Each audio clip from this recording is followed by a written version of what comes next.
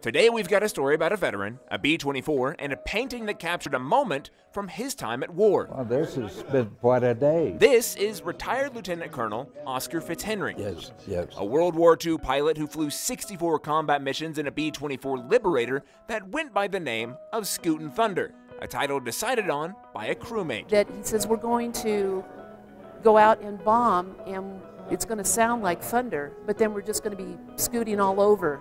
And so he came up with the name Scootin' Thunder with a lightning bolt piercing the moon in between. And now that name and plane will always be within eyeshot of cadets at the Air Force Academy.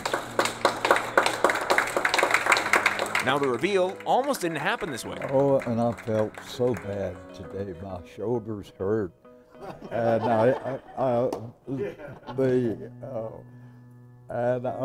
I'm not going to go today.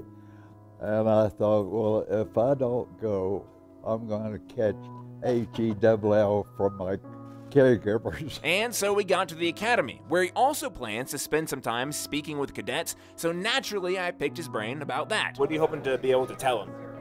Teamwork. Teamwork. It turns out that this retired pilot attributes the success of all his flown missions Absolutely. to a well-put-together team and their efforts together. The crew and the enlisted men formed a perfect team. With everyone doing their job and more. And it's that trait, that spirit of teamwork, Fitzhenry hopes cadets today carry forward. The result of decisions by 2 or 3 people is always better than just one person